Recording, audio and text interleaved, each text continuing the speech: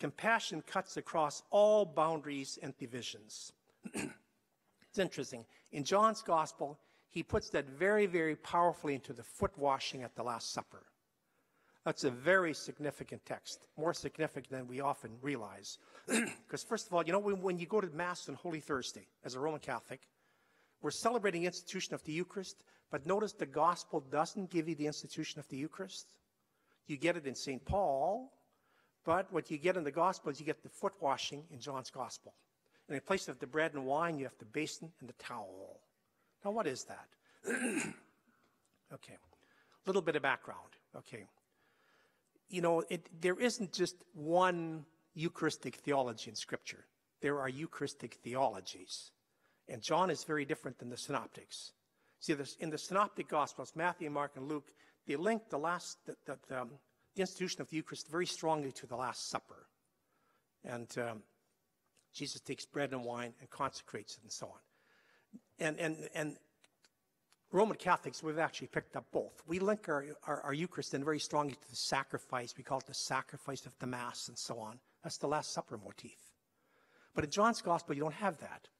John links the Eucharist to the feeding of the manna, the bread, the daily feeding in the desert, which incidentally, Roman Catholics, that's where we get the Roman Catholic practice of daily Eucharist from. We get it from John's Gospel, not from the Synoptics. See, in John's Gospel, the idea is the Eucharist is the bread from heaven, the manna you need to eat every day. Scholars suspect that John's community had Eucharist every day, and the other communities didn't have Eucharist every day, you know. And, you know, so already in the New Testament, you have different theologies of the Eucharist, different wordings for it, and so on. Now, John's Gospel was written really late, about the year 90 to 100, and John had already seen 70 years of church life. And 70 years of church life then are like 70 years of church life now. They fought about everything, okay? And especially they fought about the Eucharist. How often should it be celebrated? When should it be celebrated? Who should preside? And so on. So when John gets to the Eucharist, okay, instead of having the bread and wine, he brings out the basin and the towel. It's a powerful gesture. They say, at the supper, and John words this very carefully. He says, Jesus, knowing that he had come from God and that he was going back to God and that therefore all things were possible for him, got up and began to wash his disciples' feet against their objections. Now, what is the meaning of this gesture? Well, like everything else in John's Gospel, it has various levels of meaning. And we more easily get the first one, which is a valid meaning. So what we've taken off of there in our iconography, our homiletics, and so on, our hymns, and so on, is very much the motif of humility. See, the master washes the disciples' feet. And that's an important motif. That's level one in John's Gospel. The master washes the disciples' feet. What is it? John Shea, the Chicago theologian, has written a wonderful poem on this. And he said, at the Last Supper, he says, Jesus took the mantle of privilege and reversed it into the apron of service. So that's the first gesture. It's a wonderful gesture of humility, but the context gives you something else. It's in the context of all the divisions, especially within the Eucharist. So it's a gesture of humility, but it's a particular kind of gesture of humility. It's this. You know, there's humility that's clean and humility that's not clean. So I'll give you an example. Clean humility. Imagine it's Christmas Day, okay? And before you eat your Christmas dinner, you go down and you help serve a meal at the food bank. And you help serve some homeless people. That's a wonderful gesture. That's washing somebody's feet. But you know something? It's not that hard to do. And you know something else? You'll feel pretty good about doing it. When you're taking your shower, you'll feel good. You've done something good, and it is something good. But there's humility that's different. Okay. How? Okay. I want to risk something here. If I ask you this, what's the most divisive moral issue in this country today?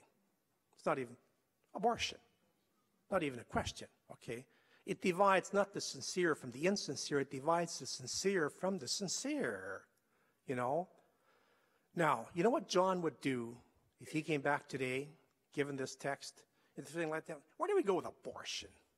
He said, let's do this. Let's bring out some basin and towels and let that pro-life wash pro-choice's feet. And then let pro-choice wash pro-life's feet. Then we'll have Donald Trump wash Hillary's feet. And we'll have Hillary wash Donald Trump's feet. And we'll have some Democrats washing some Republican feet. Republicans wash Democrats' feet. We'll have some Christians wash some Muslim feet, as the Pope did. Said, then we have some chance of celebrating Eucharist. We have some chance of having communion, you know. You know, I was very lucky twice in my life to have had Raymond Brown, the great scripture scholar, as my professor. And he wasn't just a great scripture scholar, he was a great priest and a great Christian. And Raymond Brown said, you know, I wonder, he said, how different the history of the Eucharist would be in ecclesiology if instead of picking the bread and wine, the church had chosen the basin and the towel. But he also said this. He said, when you're young, you should be causy. You know, when you're young, you need placards for you to be out there protesting. He said, when you get to be about 70, he said, put your placards in your closet and bring out a basin and towel and start washing feet across lines, especially feet of people who are really different than you. That's a powerful gesture. Now, there's another little motif in there I want to tease out. You know, they said, and I actually didn't give you the text accurately, see. At the supper, Jesus, knowing he had come from God and he was going back to God, and that therefore all things were possible for him, got up from the table and took off his outer robe. Then he washed his disciples' feet, then he put it back on. That's not just a little teaser in Scripture. He took off his outer robe. What's our outer robe? Okay. Well, I'll give you mine. They're not talking about clothing. We all have outer robes. I'm a white male, Canadian, Roman Catholic, missionary, priest, pro-life, all these things. They're my outer robe. And when I wear them, there's certain things I can't do. When I take them off, what's left? The same as with Jesus. He said, knowing that he had come from God and he was going back to God, and that therefore all things were possible for him. When we strip down to what's just left from our baptism, we've come from God and we're going back to God, and then you can wash the feet of anybody. But then notice, afterwards, he put the clothes back on. I often argue with Richard Rohr, because Richard Rohr is against dualism, anti-dualism. Richard, sometimes you need it. Notice, you got to take it off sometimes, then you got to put it back on, you know.